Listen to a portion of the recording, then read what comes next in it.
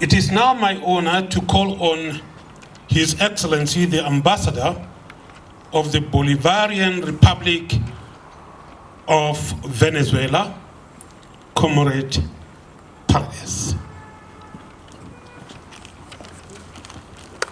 To our historic leaders, who will be eternally united by the same principles and dreams of freedom.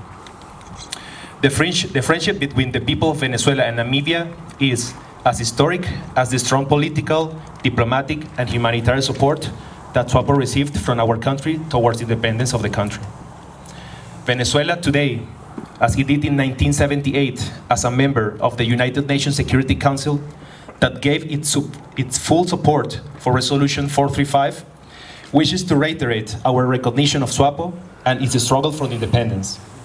SWAPO has responsibly endeavored to establish and maintain the basis for the creation of a free, independent, and democratic homeland. And for that, we salute you. As we celebrate this important occasion with the unveiling of this decorative artistic representation by Namibia's visual artist, Nambowa Malua, it's important to acknowledge that these are only 4 of many leaders with a single objective of restoring the dignity of the peoples and the right for self-determination.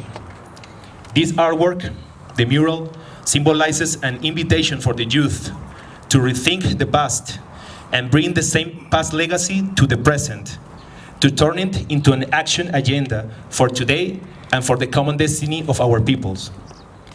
Comrades, allow me to use this important forum before a supportive people like the Namibians to remember that Cuba and Venezuela, as well as other sister nations, are subject to illegal sanctions against the enjoyment of the elementary human rights of our peoples.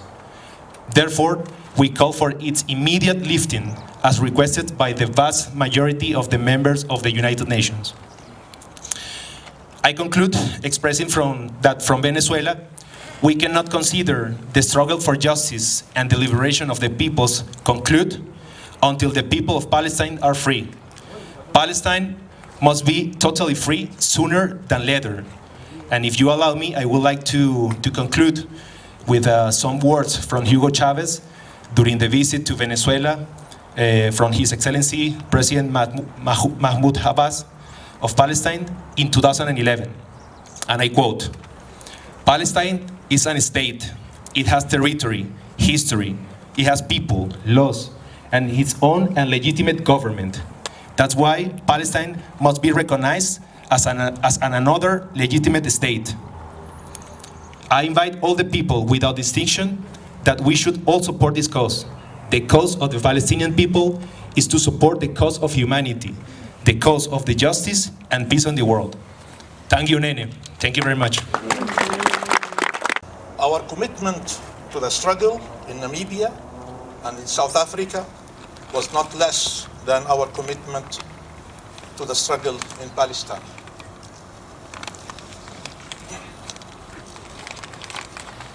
In the old days,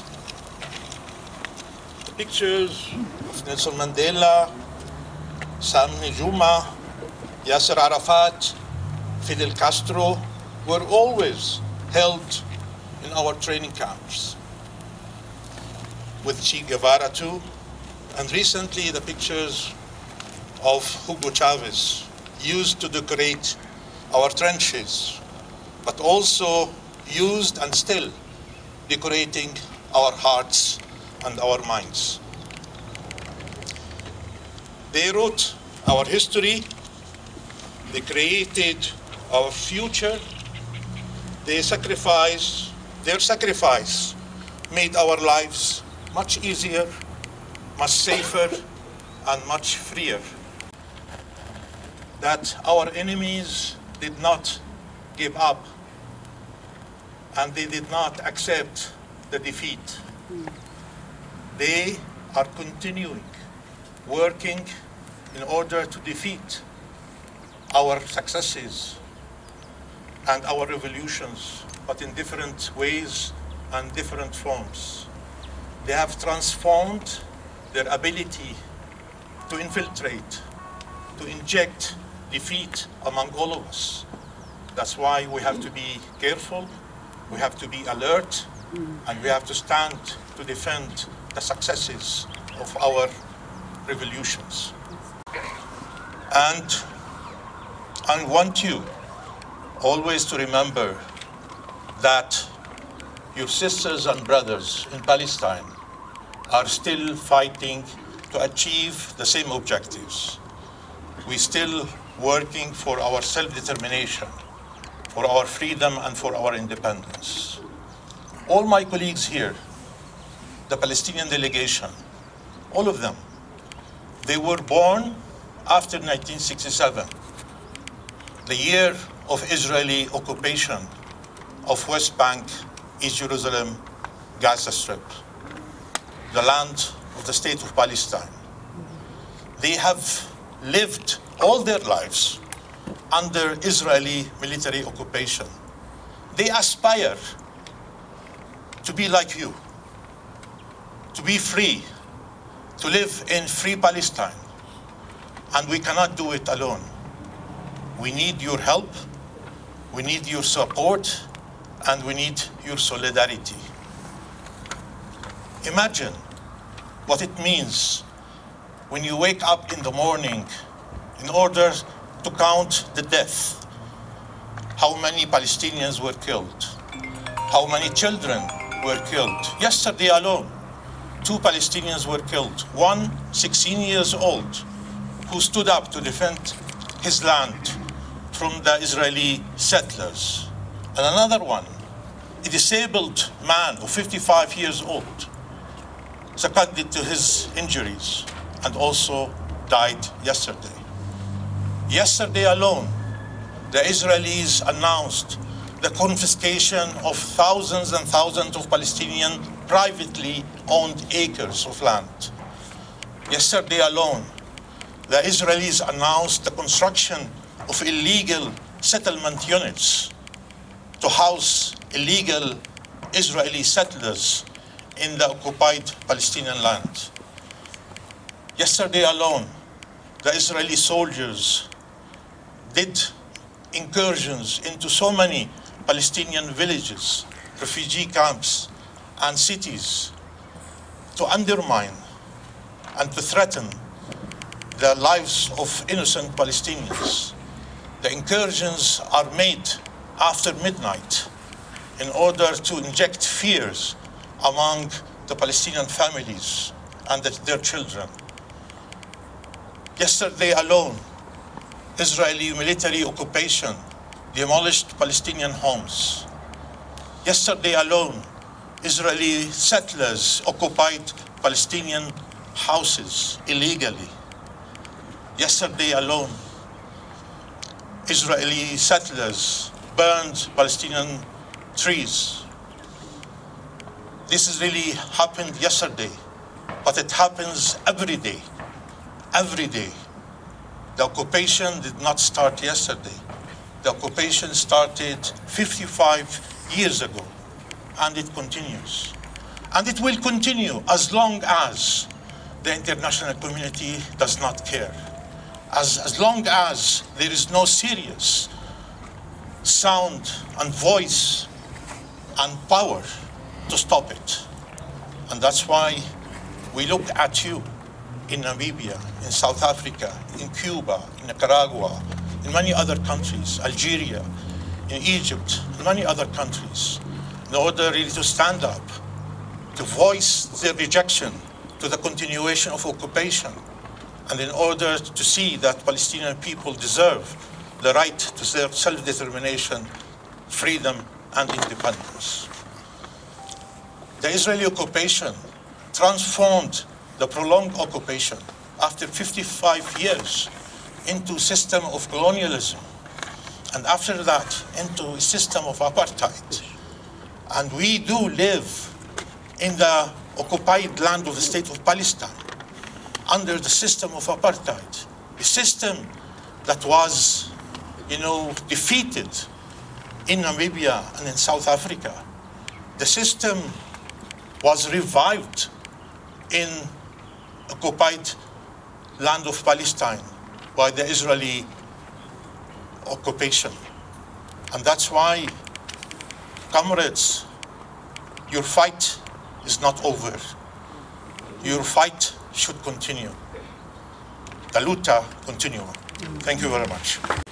On behalf of many Namibians, appreciate your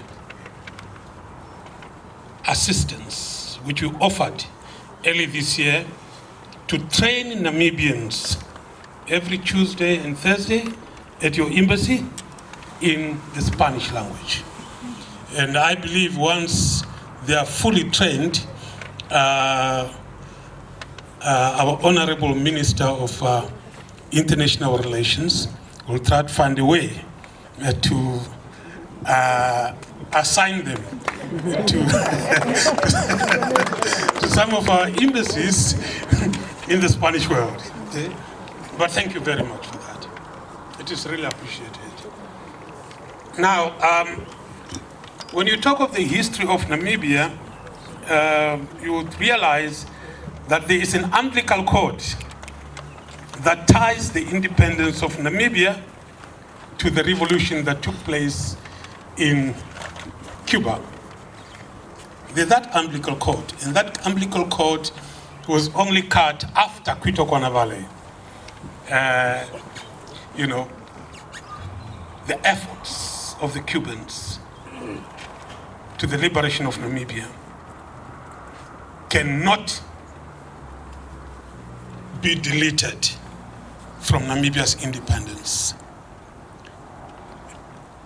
Cuba is synonymous to the liberation, not only of Namibia, but of South Africa, and indeed of Zimbabwe and Mozambique, and the stability of Angola. Therefore, it is my great honor to invite the ambassador of the Republic, I will not say the Republic of Cuba, but the Republic of Fidel Castro to the podium.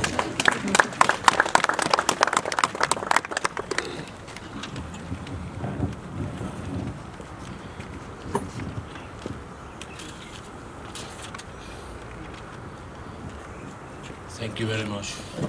Yasser Arafat, leader of the Palestinian People Organization, the commander Hugo Chávez Frías, leader of the Bolivarian Revolution, and the commander-in-chief Fidel Castro Ruz, historical leader of the Cuban Revolution.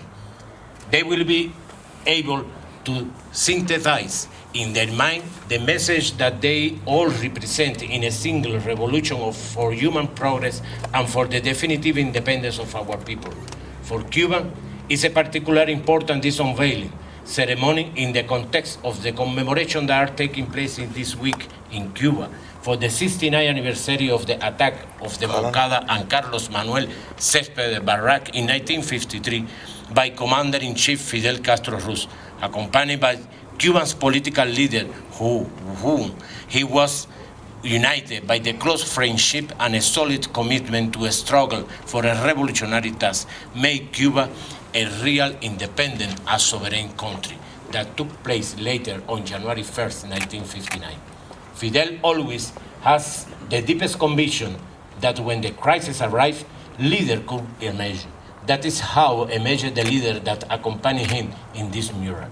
Fidel educated Cubans in the practice of internationalism as part of our own history of a struggle against colonialism.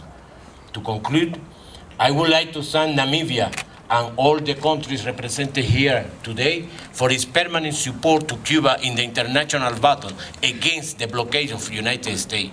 I would also like to take this opportunity to reiterate the Cuban support and commitment to the struggle of the Palestinian people and thank both His Excellency Riyad Malki, Minister of Foreign Affairs of the State of Palestine, for joining us in this ceremony, and the SWAPO party for the permanent support represented in this ceremony by Honorable Netumbo Nandi-Ndaitwah.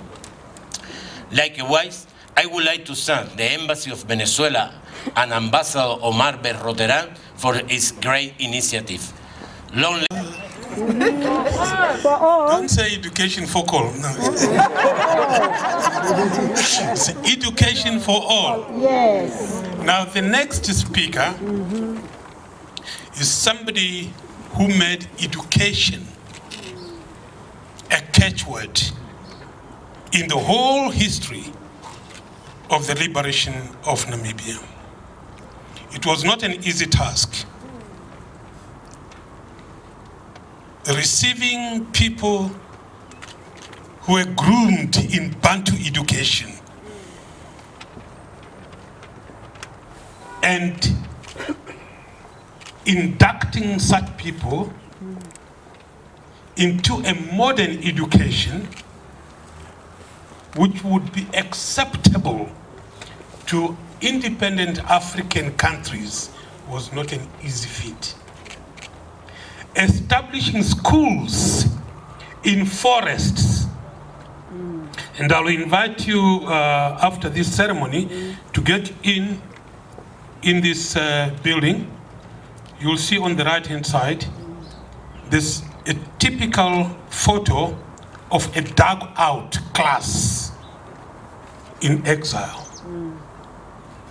It was not fancy education that you had buildings and computers and all those things, no. But the product that came out from those schools is the product that you call leadership today. Because all the people you call leaders today had to go through those schools. And that education was led by Honorable Comrade Nahas Angula, former Prime Minister, but today speaking on behalf of our founding president and the Sam Nujoma Foundation. When he entered here, I looked at his shoes. That's the first thing I looked at, the shoes. And then I realized, I think he fits in the shoes of the founding president, Comrade Sam Nujoma, even though I think we still need a few lessons to make sure that he fully fits. Please welcome Comrade Nahas Angula.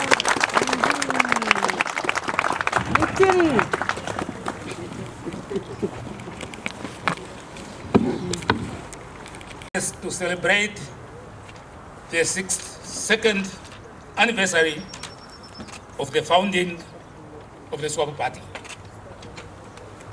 In this regard, allow me to express my deepest gratitude to the embassies of the Republic of Cuba, the Bolivarian Republic of Venezuela, and the State of Palestine for organizing this event that enables us to celebrate the 62nd anniversary of the founding of the SWAPO party, and in order to cement the historical ties between the people of Namibia, Cuba, Venezuela, and Palestine. Indeed, the friendship and strong bonds of solidarity between our countries date back to the years of our protracted armed liberation struggle. As we are celebrating the 62nd anniversary of the SWAPO party today, we should not be oblivious of the fact that some of our sister organizations are still being oppressed by imperialists as they are still struggling to achieve independence and freedom. In this regard, we reaffirm our solidarity with the people of Western Sahara in their cause for their right to self-determination through a United Nations supervised referendum leading to genuine independence. Similarly, we are morally obliged to support the struggle of the people of Palestine for freedom equality, and genuine national independence to guarantee peace in the region. Director of Proceedings.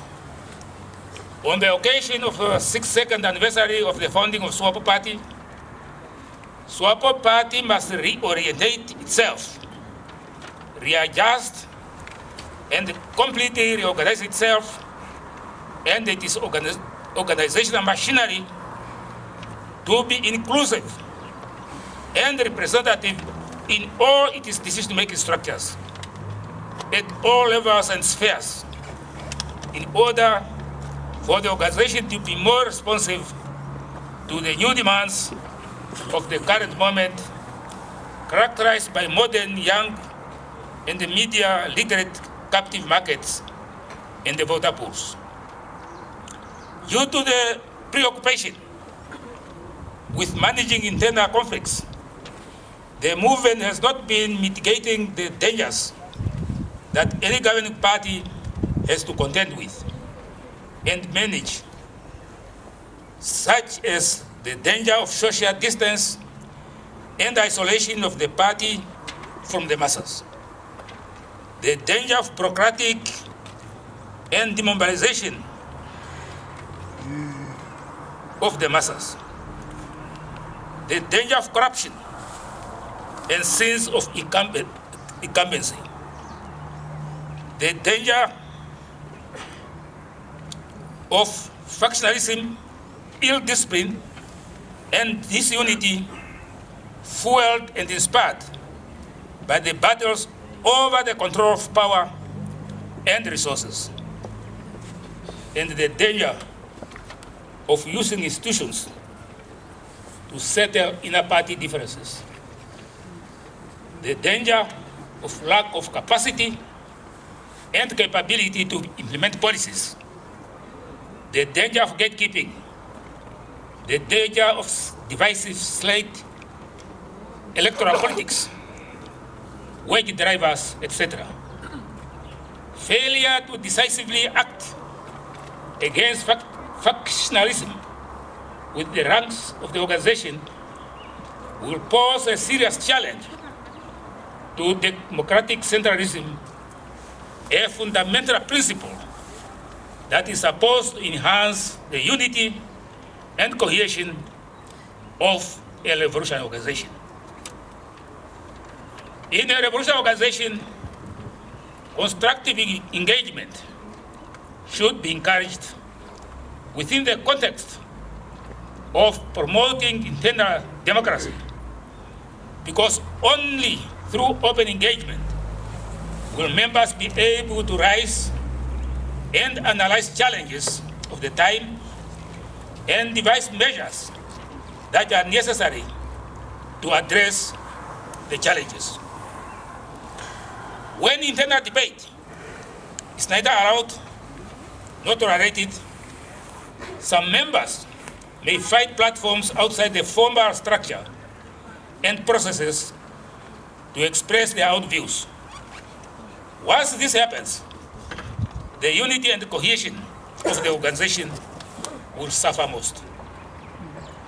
Director of Proceedings, the unveiling of this mural is the distinct honor to the leaders that made their contributions in leading our people during the bitter and protracted armed liberation struggle against oppression and injustices in the world.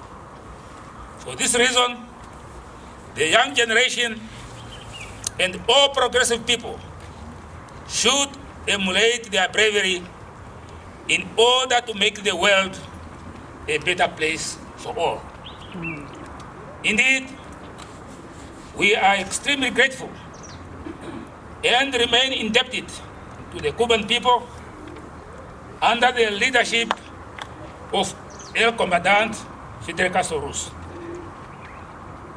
By his invitation, the majority of our children who survived the traumatic experiences of Cassinga massacre were offered free education in Cuba.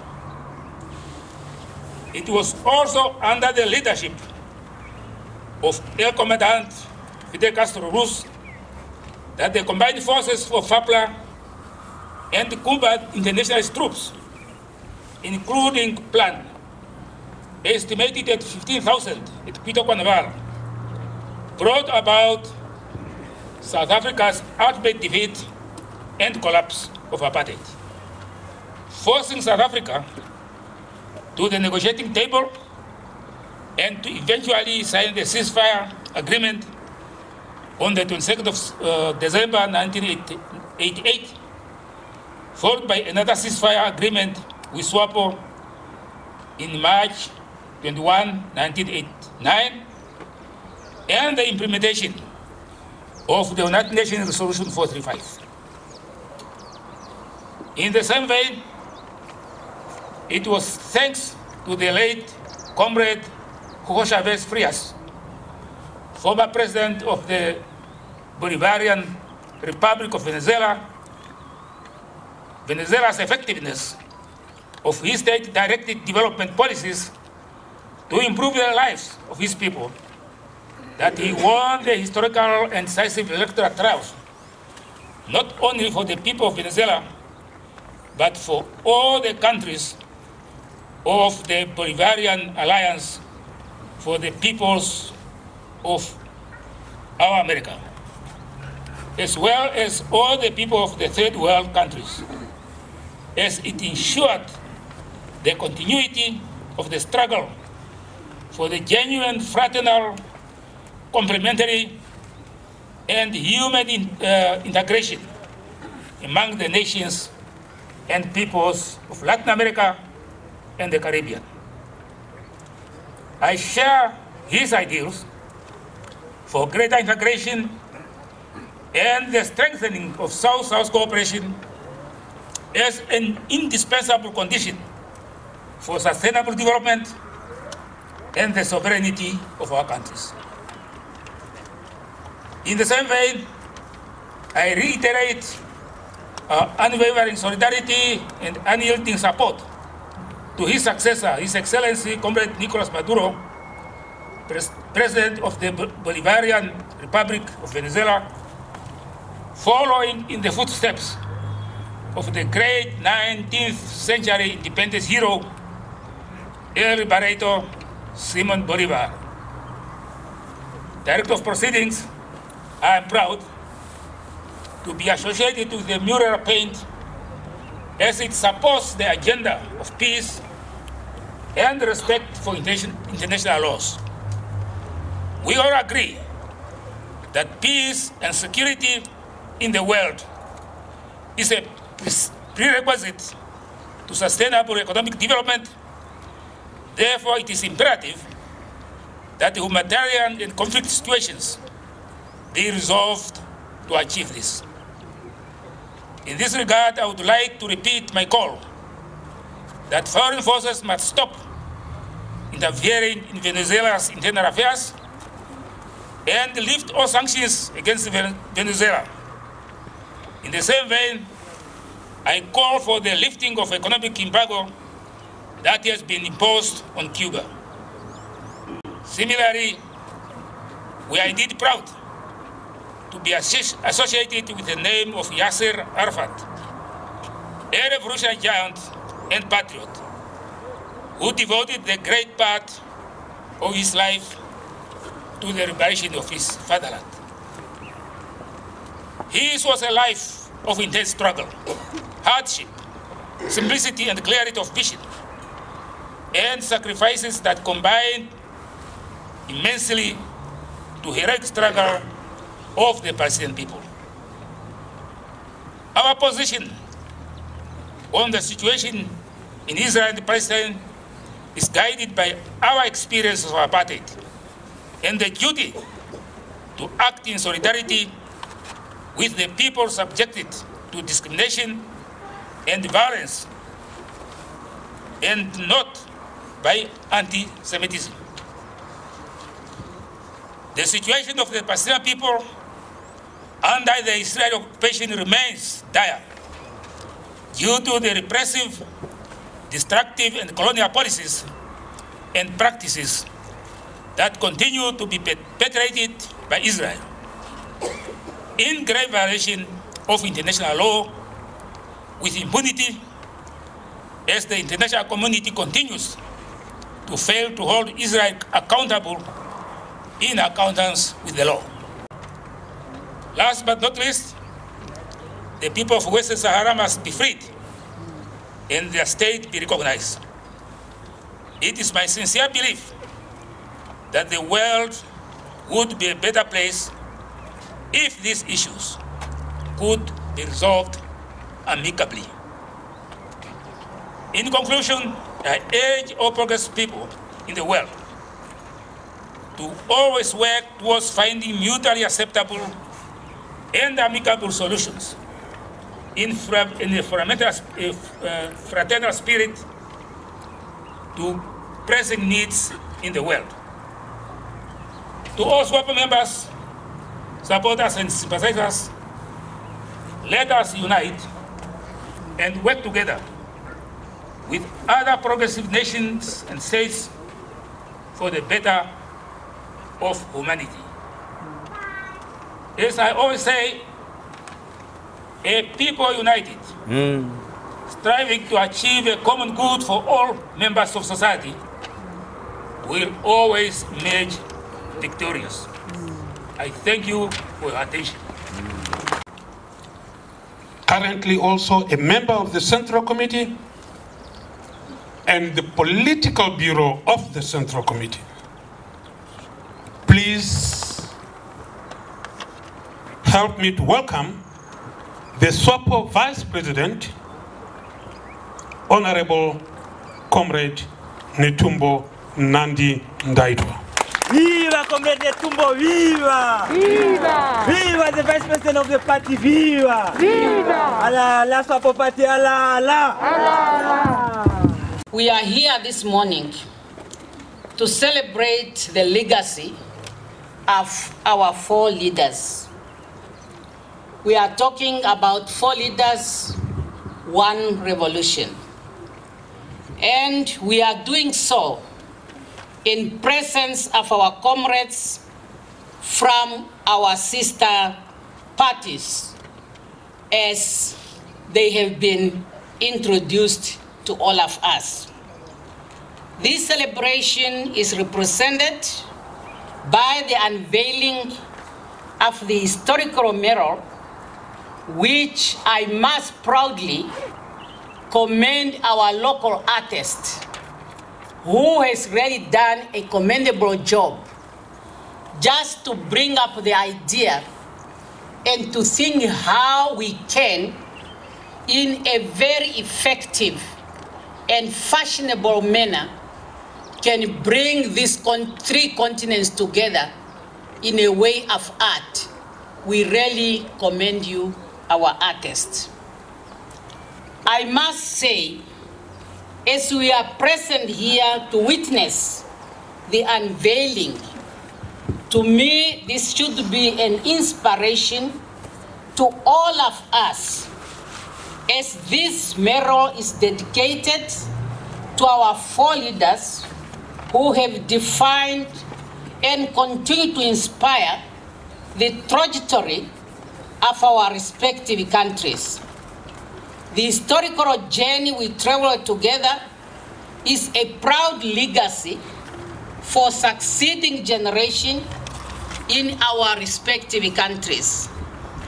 In the past, we have gone through different times and endure hardship. In the present today, we continue to stand firm together in search of justice and secure world. Let this not be forgotten, that we know as much as most of our countries got their independence, we still have parts of the world which are still struggling for their independence. As we gather here today, the Palestinian people still yearn for the freedom to exercise their right to self-determination. And I'm glad that the minister from Palestine is here with us. I'm sure some of you will recall that this event was supposed to take place some times back. But for the reasons we didn't know, it was postponed. And as we all know, nothing happened without a reason. I believe we were made to postpone this event to allow the Minister of Palestine to be present. And Comrade Minister, you are welcome, and we sincerely feel that this event has now been elevated higher than what it could be had we done it some times back. The Palestinian people are subject to inhuman blockade and separation walls that prevent them from accessing their basic human needs. We have listened to the minister who's informing us not a history, but something that happened today. And we don't know, by the time we end this event, we will not know how many would have killed.